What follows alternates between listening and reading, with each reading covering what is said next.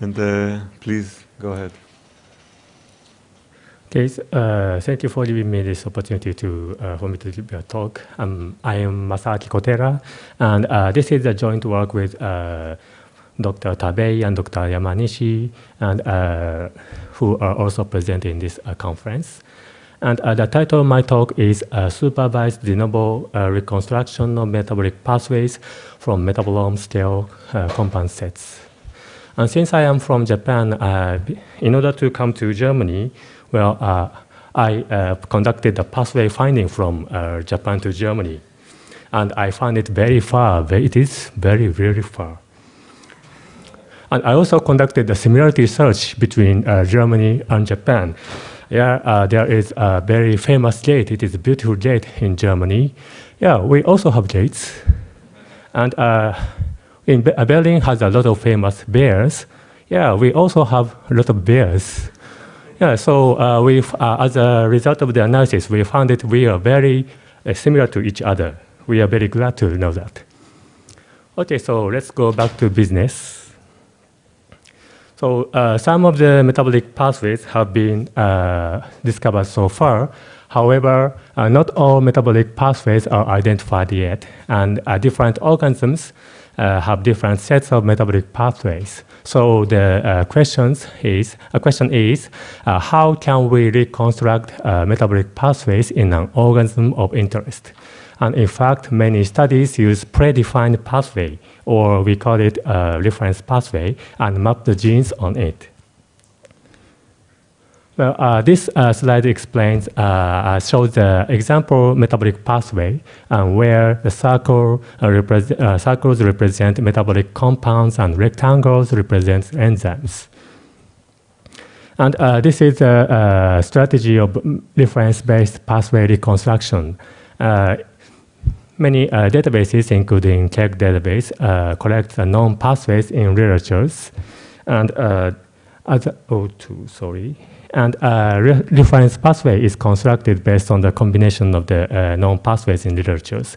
And please note that this is based on the chemical structure transformation, and it is reference pathway solely. It doesn't think about the difference of the organisms.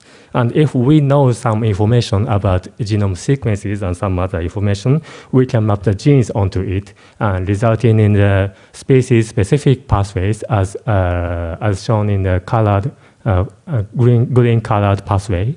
And in that sense, we can say that the species-specific pathway is just a part of a reference pathway. And this is needed for the reference-based pathway reconstruction.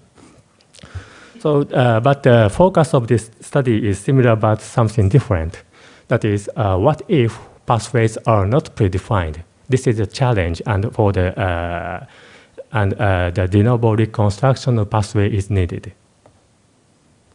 So there have been many, not many, but some studies for the de novo pathway reconstructions. And in my view, the de novo pathway reconstruction can be classified in many ways. And one criteria is whether it is compound filling or reaction filling. And this slide explains the difference of the compound filling framework and reaction filling framework.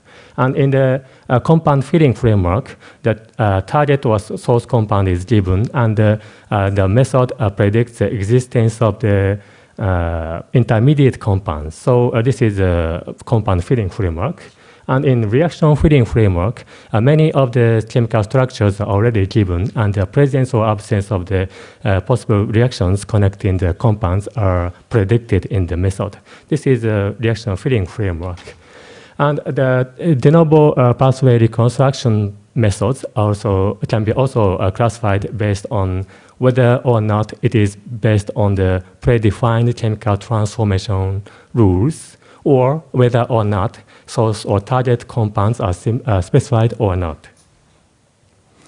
So the objective of this study is a reaction filling framework, and the input is a large-scale compound set, and the output is a reaction network that connects compounds. And the objective is development of a de novo pathway reconstruction without predefined chemical transformation rules. Okay, so let's move on to the methods. The reaction feeding framework is formulated as a problem to assess the enzymatic reaction likeness of compound-compound pairs. And this slide gives you an image of what I mean by enzymatic reaction likeness. So, for example, given this pair of compounds, does this look like an enzymatic reaction? I would say, yes, this looks like an enzymatic reaction. It is a part of the enzymatic reaction. And in fact, there have been 3 enzyme reactions that catalyze this kind of reaction. And yeah, so this looks like an enzymatic reaction. And what about this? Does this look like an enzymatic reaction? I would say, no, it doesn't look like it. And in fact, there is no enzymatic reaction that catalyzes this reaction into this reaction. So enzymatic reaction likeness means that whether or not a compound pair can be converted to each other by an enzymatic reaction. Okay, so the reaction feeding framework is to distinguish this kind of pair and this kind of pair. So we used this kind of pair as a compound pair, as a positive examples. It is what we call reactant pairs that are found in non-enzymatic reactions. And the remaining all combination of pairs are negative compound-compound pairs. Okay, this is a negative pair. And okay, so please note that the number of non-reactant pairs is very limited compared with all combinations of the negative compound-compound pairs. Okay, so the calculation is very tough, and in the previous work, we dealt with this problem with using graph theory-based method, which is a graph isomorphism problem. But in this study, in order for the better calculation speed, we apply the chemical structure fingerprints, where the presence or absence of the chemical substructures in the molecule is presented as a 0 or 1. And in this study, we represent the chemical structure fingerprint as phi C, as written here. And there have been already many chemical fingerprints, and in this study, I used these eight fingerprints. And by using these 8 fingerprints, we defined a feature vector for the compound pair C and C prime. And here, I'd like to introduce two operators for differential features and common features of the 2 fingerprints. And here it gives an example. And for example, the common features represent a common bit of the 2 fingerprints, and this is an example. And differential features means a subtraction of a fingerprint from another.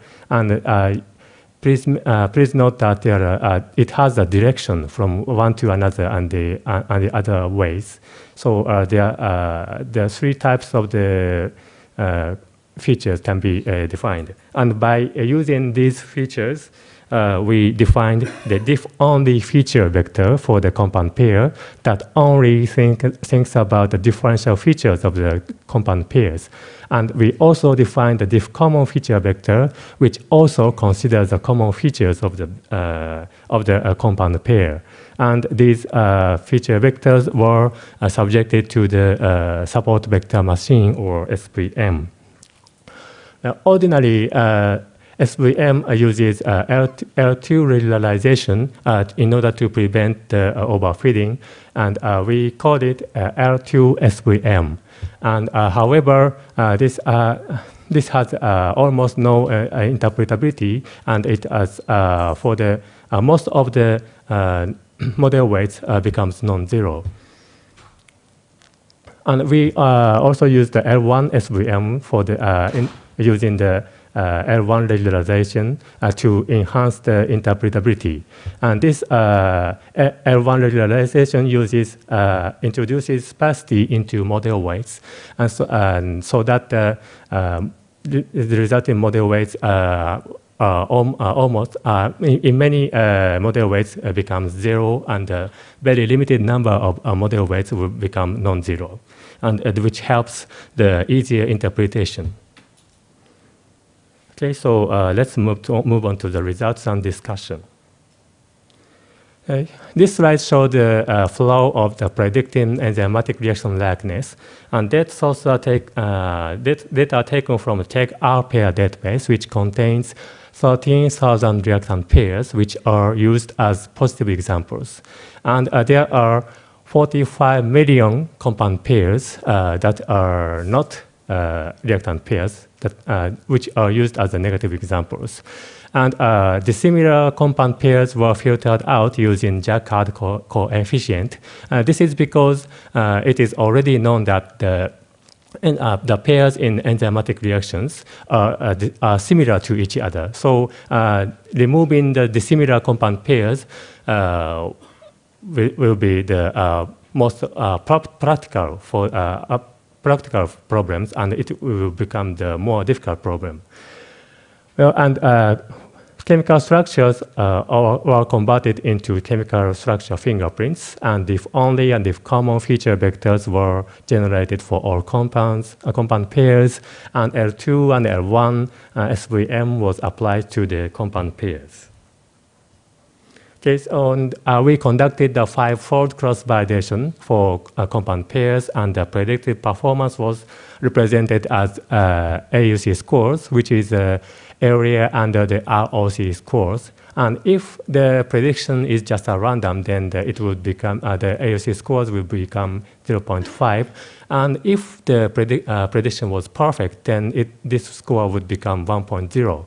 So the greater the value, the better the result. Okay, and we also defined the baseline method that is direct use of chemical structure similarity between the query compound pair.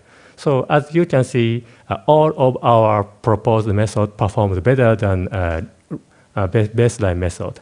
And L1 SVM performed a little bit better than the L2 SPM. And there were not significant difference among the 8 fingerprints, and not significant difference among between the diff common and diff only. And in the 5-fold cross-validation, the compound pair taken away from the training set randomly, and we also conducted a different kind of cross-validation, which we call leave pathway out cross-validation. In this cross-validation, one of the pathways, such as glycolysis or TCA cycle, was removed from the training set, and the predicted performance to reconstruct the removed pathway was estimated. And in this slide, the vertical axis represents AUC scores, and horizontal axis represents a pathway index, which is a variety of pathways defined in the TEG pathway. And for example, this circle represents a glycolysis, and this is a TCA cycle. And as you can see, the AUC scores varies compared with the 5-fold cross-validation. And this is because the this would become the so that leave one pathway out cross-validation is a bit more difficult problem. And if the pathway contains a very specific chemical transformation patterns, that it is observed that the prediction would be more difficult. Okay, so and L1 SVM has generally advantage for the over L2 SVM in terms of the interpretability. And this slide shows the number of extracted features among different methods, and the vertical axis represents extracted features, number of extracted features. And all means the number of features in the diff common feature vector and diff only feature vector. And as you can see, the number of extracted features in by L1 SVM is much smaller than that of L2 SVM, and this helps the interpretation. And by using these extracted features, we can draw a picture like this: the structure transformation network specific to enzymatic reactions. In this figure, nodes represents the substructures defined in PubChem fingerprints, and the size of the nodes represents the importance or the weights of substructures for the calculation of enzymatic reaction likeness, and the edges represent the chemical substructure transformation found in a compound pair. And for example, this edge represents the transformation from aldehyde to carboxylate, which is a very typical reaction. Okay, so let's move on to the prediction of novel pathways. So after the validation of our method, we conducted the all-to-all calculation of the enzymatic reaction likeness, and and we made a comparison of computational time.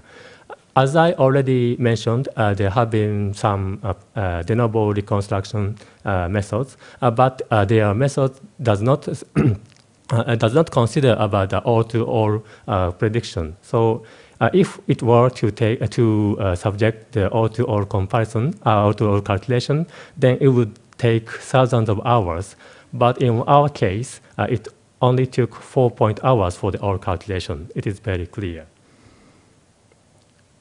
Okay, so and this is just a part of generated metabolic network, and with a closer look of the chemical structure, we can obtain the newly predicted compound pairs like this, and they can be classified as whether or not the chemical transformation patterns are already known. And these pairs, the transformation patterns of these pairs are already known and already found in the known enzymatic reactions. And these, with a look at this, we can say that this could happen. It is reasonable to happen. And the remaining these kind of pairs doesn't have the transformation patterns which are already known, meaning the some pairs doesn't look like to occur. But with looking at these remaining pairs, some pairs are found to be likely to occur, just looking at chemical structures, but without known transformation pattern. Okay, so this is the conclusion. We developed a novel de novo metabolic pathway reconstruction method in the reaction feeding framework, and which does not use predefined rules. And machine learning for the enzymatic reaction likeness, that is, whether or not compound pairs are possibly converted to each other by enzymatic reaction. And we achieved a successful reconstruction of previously known metabolic pathway in KEGG, and we achieved a faster prediction for metabolome-scale compound sets. And this is the end of my talk, and please visit us at poster 0132. Thank you for your attention.